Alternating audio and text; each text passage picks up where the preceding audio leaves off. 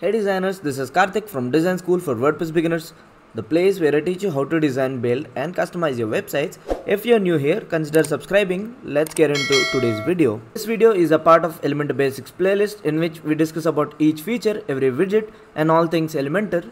For more info on other features and other widgets, check out Elementor Basics playlist on the channel. And in today's video, we're going to discuss about Elementor Text Editor widget. Don't let the name fool you. Text Editor widget basically can do more than just text formatting. For instance, if you have any plugins installed for your old WordPress editor, all those plugins show up in your text editor widget. So you can have all those functionalities by default. Even if you're using Gutenberg, if you're missing that old WordPress functionality, you can get the same functionality in text editor widget. I don't know for how long Elementor is going to support them, but if they keep this forever, well, this will be a game changer because it can run all the plugins which are built for the text editor interface. And as text editor is a part of Elementor, it's going to stay forever. I hope they support this interface forever. Let's see how that turns out. But text editor can do more than just text formatting. It's almost like 4 or 5 widgets in one. So it's a heading widget, it's an image widget, it's a button widget. It can act as many widgets as you want, but all packed into one compact interface. Let me show you what I mean. To start with, it's the same classic editor that you used to see in WordPress. So it's a simple interface. So there's just one editor interface, nothing much. And then you have an option to link all this to a dynamic field. So you can link it to post date, post title, whatever. So instead of typing or entering any content into the text editor widget, you can link it if you have the pro version using the dynamic option. Other than that, you can also use a drop cap feature. So there's a drop cap. If you want that, you can use that. However, you can achieve drop cap using CSS as well, so not a big deal. And under style, you have your regular settings for aligning your text. So you can justify your text, you can align it onto the left, onto the center, onto the right, or whatever. You can change the text color, and then you have all your typography options.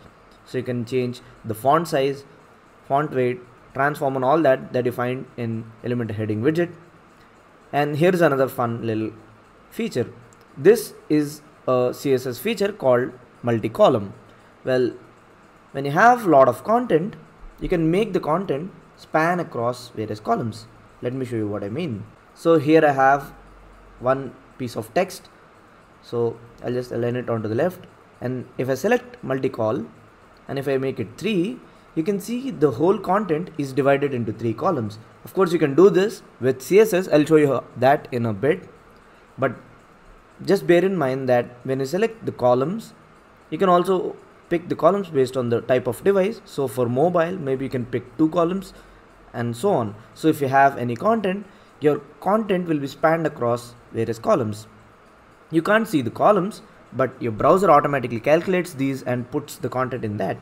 And then you can specify a column gap as well. So that's it for the text editor widget, but it is a hell lot powerful. Let's start with the text part. As it's a WordPress text editor interface, you can do all sort of stuff that you can do with the old classic editor. For instance, you can do all the embeds right within the Elementor text editor interface. Let me show you. So here I have a YouTube video from Gary V. So I can simply click on share, click on embed, can copy the code for embedding the video, can go back to my text editor interface. I need to click on text, and here let me give a space. Let me paste the embedding code, and that's it. That's all I need to know. I just embedded YouTube video, and WordPress supports a lot of embeds. You can also embed Slideshare slides. So if you have any interesting slide, you can pick any slide from Slideshare and just embed it within your website. This is really cool. So I'll just pick one, maybe this one I'll pick. So I'll pick this slide, I'll click on embed. So again, I'll click on the text editor interface. I'll copy this again. I'll paste the code, and just like that, I embedded that particular slide. let's go to our visual interface. I just have my slide. I can interact with this, so I can click and interact with this, all the stuff that you would do. You can also go full screen. That's the option provided. Of course, they have the branding. You cannot eliminate the branding because you just embedded the slide, but that's not a problem. So you can do all sorts of that stuff to start with, and I think nobody else uses Elementor to do this. If they want to use or embed a YouTube video, they simply use the video widget. Well, you can do that, but you can natively do that using the text editor interface. Like I said, it's 4 to 5 widgets in one, and most people use Elementor shortcode widget to put their shortcodes. But good news is that you can also use shortcodes within your text editor widget. Well, it'll work just fine. So for instance, I just put my Elementor template shortcode itself. You can directly put it in the visual area. You don't have to switch to the text area of the widget. So text is for coding purposes. I'll show you that. I'll show you a few other CSS tricks. So you may not see the preview here. You can click on the preview changes and you can see that my template is live. So I just embedded the template within my page just by using the Elementor text editor widget. So I just pasted the shortcode and just put my whole template within the text editor widget. That's really cool. Yeah, you can also change the whole content into a numbered list just like that by selecting the numbered list or an unordered list. You can add to a single link or a single word. You can change the text color of your selection, so you can pick any text from here and change its color, so it will just change the color of the text that you say. So you can do all the basic formatting stuff. So you can also have a horizontal line here, so it will separate that just like a ruler, and you can do all sorts of stuff. But what else can you really do? Why is it that powerful? Like I previously said, you can do all sorts of effects that you do with heading widget. So for instance, you can do the cutout or the knockout text effect using the text editor as well. You just need to replace Elementor heading title with Elementor text widget. So within the text editor, I've added a bit of text, an image, and another bit of text. So you can click on the image here itself. You can align the image.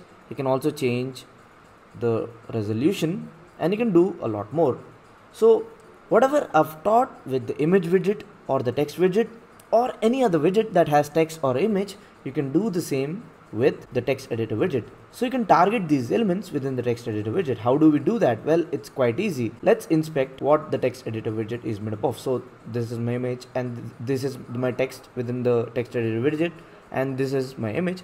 So I'll just click on inspect, and you can see that everything within the text editor widget, you can see here the class name Elementor text editor.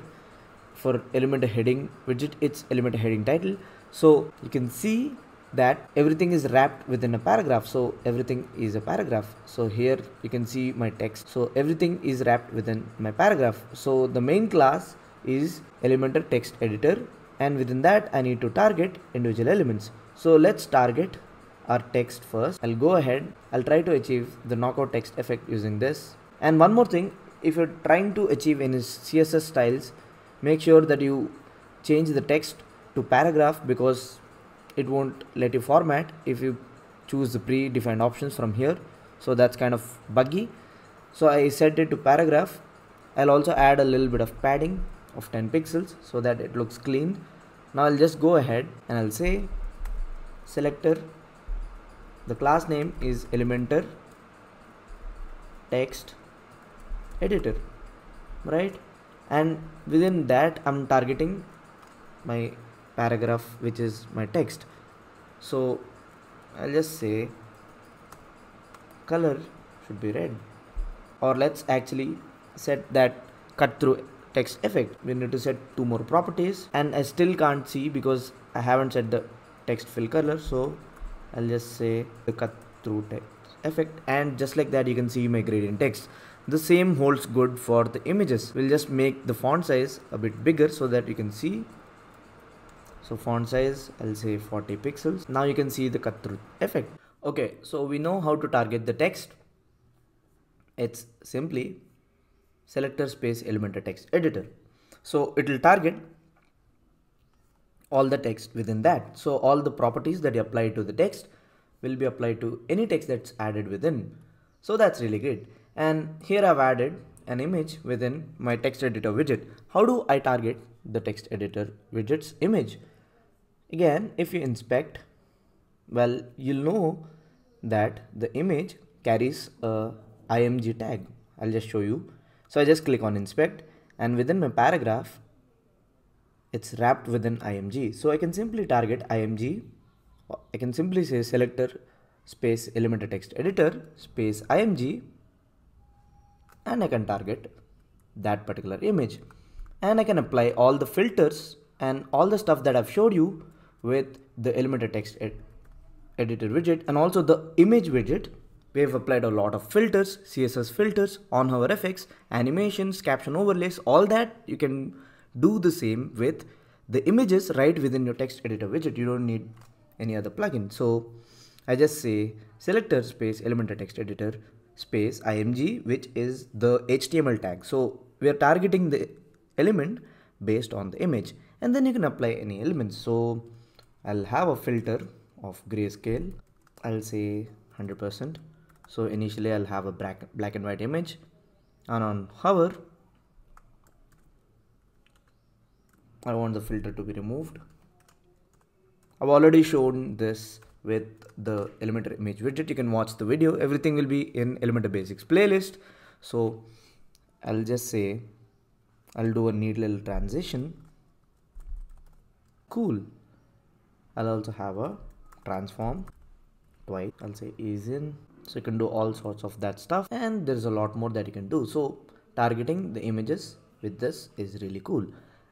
Okay, so what about the content which is generated? So let's say if you generate a link, well, you can target the link as well. So you can change the on-hover options for the link as well. So here I have a block quote. So you can select this, and if you click on this, well, your text will be formatted into block quote. Well, block quote is also again a HTML element. So you can preview that, and you can see here the block quote element. You can see within the block quote element, your text is being formatted. So in order to target this, you can simply say Elementor text editor widget. So selector space dot Elementor text editor and space block quote. You can see the tag from here. So you can make your block quote from something that looks like this. So let's actually go ahead and target the block quote and change its styling. So within this, I'll add a padding of 2%. Color stands for the text color, so that's more readable. And I'll change the border radius property, and let's change it to 50%.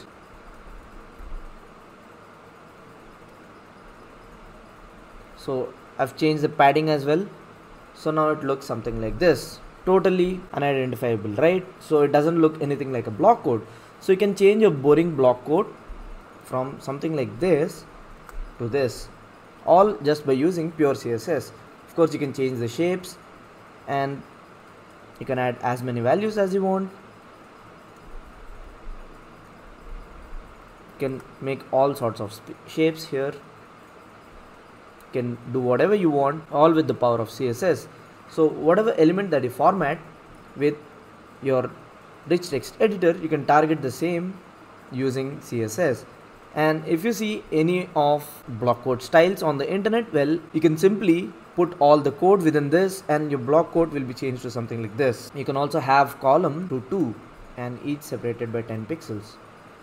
So just like that, you can also format this. So this is the multi-column that I was talking about. So just like that, you have all your text formatted in any way that you want, and it's really powerful. So you can change basically the appearance. Also, you can also change the shape of this image using the same technique. Well, so let's do the same border radius thing with this image and see how that looks like. So my image looks something like this. So I just changed the shape of my image just by targeting it and adding a property of border radius of this. Let's add another value. So you can change your image to all sorts of shapes just by tweaking the border radius. It's really neat, right?